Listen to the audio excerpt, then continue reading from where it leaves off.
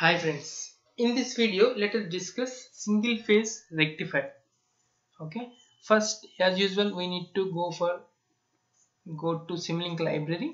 Yeah, this is Simlink library and this is open new file Simlink library. Yeah, first as I already told you, this is a single phase rectifier. I should have single phase supply, so definitely it's in sim power systems, electrical sources, single AC source, and next single phase rectifier. So it's a bridge rectifier, so I need to take power electronic things. Here I like to take thyristor, detailed thyristors. I should have 4 thyristors and I should have a load. First I like to see response with only the only R load, resistive load. It's a series branch. It's better if we give series RLC branch instead of series RLC load. As for load, we need to give something in power, kilowatt or something else, but for branch we can directly give the element. So it's better to take RLC branch instead of RLC load. So this is the thing. So let me make it a short AC voltage, and this is thyristor. Let me write T1. Yeah, first I want to turn this, so it's right click, format, and rotate the clock. Sorry, I like to take it in the other way. So let me flip the block. That's it. So this is my T1. As we know, the naming will be given like this. I think you already know this. Right click, hold, and drag and drop, so that you will get the replica of the previous one. So similarly, this is T2. Oh, sorry. This is T3 and this one is T4. That's it. Now we can connect the same. Connect these two and connect these two. This one and this one. Okay, let me make it clear. Don't worry. Come here. Let me remove, no problem. And please connect properly. That's all. Next, these two should be connected and these two should be connected. As you know, the cathodes of upper thyristors should be connected and anodes of lower thyristors should be connected. And this anode of upper thyristor and cathode of lower thyristor should be connected, and anode of upper thyristor, cathode of lower thyristor should be connected. Let me make them to come down, and this make them to go up. Yes, and this is my voltage source. So the positive is connected to in between T1 and T4, and the negative is connected in between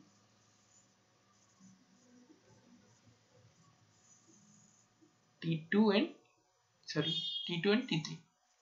Okay, let me turn this clockwise. Okay, clockwise, right? And this is simple R load. Let me take it out. Only R load is sufficient for me. Yes, this is only R load, and it will be connected like this. That's it. So it's over. Now we need to see what we like to see, which maybe the voltage and current, all these things. And before going to that, we need to put a power GUI block.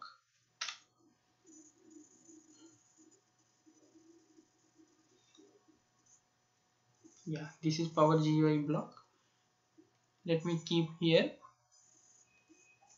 As AC is entered, so it's better to take discrete. It's better. So let me take like this. Okay, yeah, power GUI is over.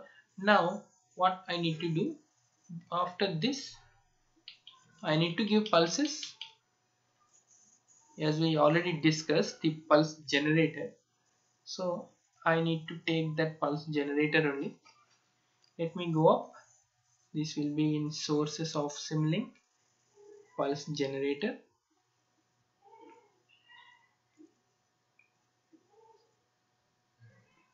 Let it be. Let it be. Pulse generator is like here only. Let me take it as 1 is okay. This one is not okay. This is 0.02 seconds. 5 is okay. Okay, as we know, let us take 45 degree only here also. So this is 45 degree. So now according to theory, and let me give this 100 is okay, 0 is okay, and it should be 50, and sampling time is no need to refer, just apply and okay. Now here the concept is very simple. For T1, for in positive off cycle, T1 is conducted and the current is passing through T1 and through R, and T2 will be conducted, so current is entering the negative part of the supply. So that is the voltage source, negative side of the voltage source. So that's the flow. So in between I can give up to 0, from 0 to 180 I can give the pulses. Now I am giving the pulse at 45 degree, so the alpha is 45 degree. But coming to the next cycle, in negative off cycle, T3 is forward biased and the current is passing through T3, this R and T4, and then entering the positive side of the supply. So this is the thing. Okay, of course this is an AC supply, so there is no positive and negative, so we can interchangeably call as phase and neutral. So this is the situation here. So but now how to give the pulses? The pulses can be given for T1 and T2 at some angle, maybe 45, and at what angle I need to give the pulses for T3 and T4. That should be definitely pi plus alpha, where pi is the 180 degree plus alpha, alpha is 45 degree, pi is 180 degree. At the same time I like to convert the things into time. So as we know, for complete cycle it is 360 degree or 2 pi radian. So 2 pi radian is 0.02 seconds here, as our frequency is 50 Hz. So definitely the pi means it should be 0.01 second. So now whatever may be the time you are giving here for T1 and T2, it should be additive to 0.01, that means pi angle. So here the time delay is 0.00125 for T1 and T2, and it should be 0.0125 is for T3 and T4. That's the concept here. And let me connect the same. This is the thing for T1 and also for T2. Correct. And this is the thing for T3 and T4. The connections can be of your choice, but please make it clear. That's it. Or you can, some people try to keep it downside also. This is also a good thing to represent. So this is for let me change this to PZ1, where the angle is 1, I mean alpha, and TZ2 where the angle is alpha pi plus alpha. Okay, PZ2 and this is PZ1. Let me call it as PZ1. So it's okay, now it's fine. But now I need to provide the two things. One is voltage measurement and current measurement. Let me remove this. Here I will take, let me take the measurements first, blocks first. Let us go to SimPower systems, elements measurements, voltage measurement, and also current measurement. Yeah, this is current measurement. Let me take it out. Yeah, this is for current measurement source. I can write directly source current measurement. This is voltage measurement, source voltage measurement, and this one and this one. So I can call it as source measurement. This is a load current measurement, and here it is load voltage measurement. Let me remove the ones here. This everything is of your choice, so please no need to follow exactly like this. So let me remove this, as current source should be in series with the thing. So here the current is flowing like this, so here I need to take this, I need to measure the current. So this current source should be in series with the two things. This one is voltage source and maybe the T1. And coming to voltage measurement is always like this across the source. Please keep this in mind, it should be across the source, so nothing should be in between. So it should not be after the ammeter or after the current measurement. So similarly here also this is the measurement.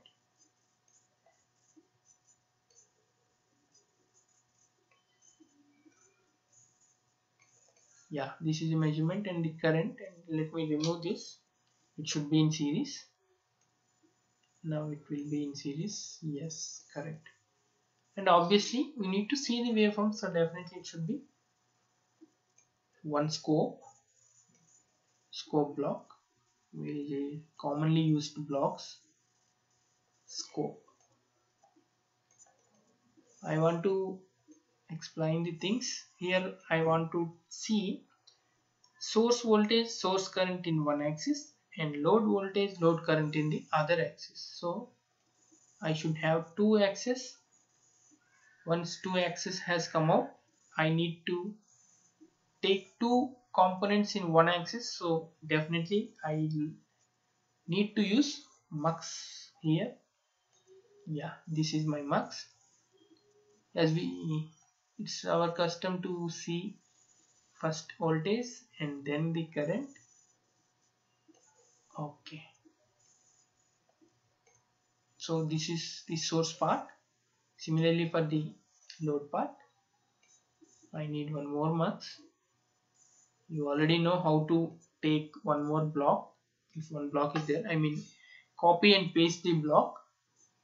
So this is voltage source is here and the current source is here. So sorry, the voltage measurement is here, current measurement is here. So obviously this is the load voltage and this is load current. These two should be like this. And this is for one cycle is 0.02 seconds. So let me take 5 cycles. So it should be 0.1 and everything is fine. Now let me run this. Yeah, first run. Oh, this is the problem with this. So okay, you can take it. So please see what are the things here. The yellow one is voltage source and this one is current, as alpha is the voltage, alpha is the firing angle given at 45 degrees of angle. So as up to 45 there is no voltage, I mean there is no current flow also, as the switch power electron switch is off up to 45 degree, so there is no current flowing through the circuit. That's why up to 45 degree the source current is also zero, even though there is a voltage but the source current is zero. So this yellow part is source voltage and this pink part is source current. See, this is the source current, that's why the source currents are like this. And coming to voltage, as we know this is a rectifier, so it rectifies the voltage and the current. So definitely there is no negative side. The negative side will be reflected to positive side. So all these things will be go upward. As there is no current flowing in the circuit up to 45 degree, there should not be any voltage at the load side. So definitely, I mean, there is no connection at all. So definitely the voltage is like this, and this is the current source, sorry, this is the resistive load. So definitely the resistance is following the, I mean, the current is following the voltage. Of course, if these things are not at all shown properly, let me divide the things. Not a big issue, so simply remove this. I like to remove this also. So this is source voltage and this is source current, you can see separately. And let me remove this part. This is source load voltage and load current. Okay, just run it and see the things. Yeah, this is what exactly we expected. Yes, this is source voltage, sinusoidal voltage, and this is source current up to 45. There is no current flow as the switch is open circuited. It's reverse biased and the switch is, of course, it's forward biased, but the firing angle is not provided, so it should be, there is a zero current flowing through the thyristor. So definitely up to 45 it should be 0, and then it has to follow the source voltage, and it has followed like this. It is followed, it's followed the source voltage exactly. This is the source current. The above figure is, above waveform is source voltage, below waveform is source current. So this is the reason for up to 45 the source current is 0. So this is for explanation for source voltage and source current. Coming to load voltage and load current, yeah, this should be like this, auto scale. Yeah, up to 45 degree there is no voltage, there is no current passing through the resistance, so obviously the voltage would be 0. So after 45 degree, the current is following the source voltage. So definitely the shape of this one is exactly same as source voltage only. So here also the voltage is following source voltage as the resistance is used. The load is the resistive load, so source voltage, load voltage is exactly replica of source voltage, as the current is same as, source current is same as the source voltage.